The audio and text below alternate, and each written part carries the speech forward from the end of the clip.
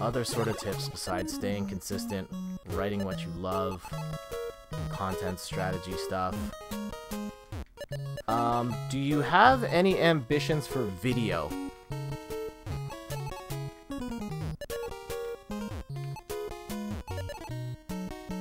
Always for fun, me, and not big on mainstream. Okay.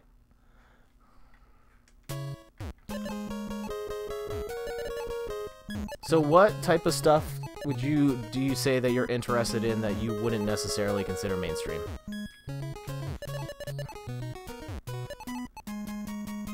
Once you answer that, I'll go into another thing that could help you out.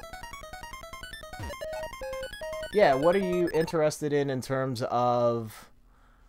Do you have any ambitions of making videos, doing live streams, or any sort of video content?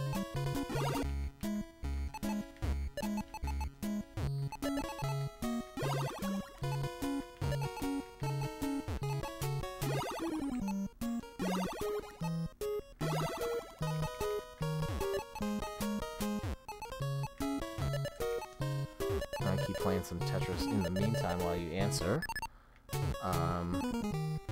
So yeah, that's 2 questions. Do you have... Oh, geez, that's gonna kill me right there. I want to review games, good and bad, no bias. Okay, here's a good one. YouTube channel and my Twitch. Okay, send me those links. I don't know, I might have blocked links. You can send those over here and we can take a look at them. And my stream's being a little fiddly here.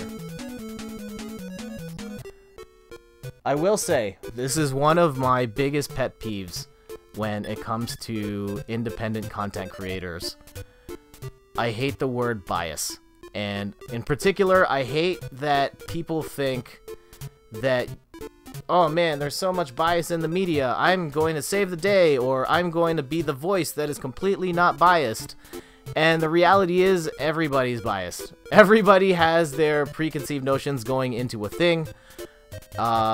Everyone's going to have a different opinion. It's not necessarily bias or money hats or anything like that.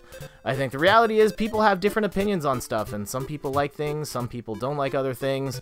And pretty much like when it comes to rating games, rating movies, rating anything, like a lot of it is subjective. And so some people will say, hey, Tetris is the greatest video game of all time, like me. And there's going to be other people that say, Tetris is super boring, you just put the blocks on top of each other. And there's no story, and there's no cutscenes, the graphics are super plain, and... Okay, no one's going to knock the music, because Tetris music's phenomenal, but... I would try... I think it's okay to have bias to... Oh, let's see. True. This is my Twitch. YouTube channel. This is my Twitch here. I thought it like you did. Okay, so I think I have blocked URLs. Let me see if I can fix that. So, Streamlabs. Log in. Yeah, I think bias is not necessarily a bad word. Like, for example, I don't like the Dark Souls games. I've played the first Dark Souls. I played it for a couple of hours. I got destroyed. I came away from it not ever wanting to play that series again. Is it a bad game? No, I wouldn't say that, because I think it's built better than that, and clearly a lot of people enjoy those games. But I'm not necessarily going to have a great perception of it. Not necessarily because... Well, and part of that is bias. Like, I don't like that style of game, but that's okay. Because if I don't like something, that's alright. And some people do, some people don't. I think where people get into trouble with bias is when... Well, I guess there's examples of people who you could say were paid off to write certain things. That's happened very little.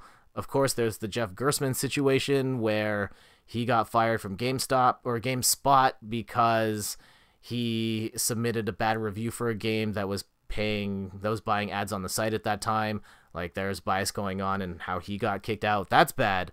But for the most part, bias is everyone has their inherent biases of things that they like and don't like in video games.